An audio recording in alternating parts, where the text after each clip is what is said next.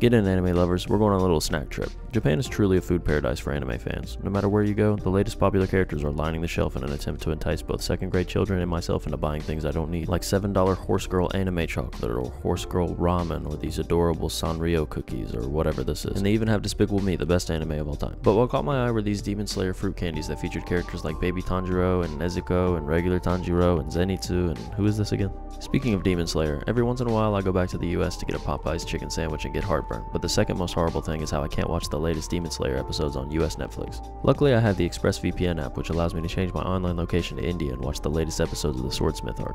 Use my 7-day free trial link, expressvpn.com/Japanese, to watch thousands more shows and movies from all around the world. Back to these candies. Did you guess which one I got? I got Inosuke because 1, he's cool, and 2, look at this packaging. Exceptional. The candies themselves were pretty good, kind of like those candies that have been in a jar in your aunt's house since you were 10. At the very least, it'll make a good coin bank or something.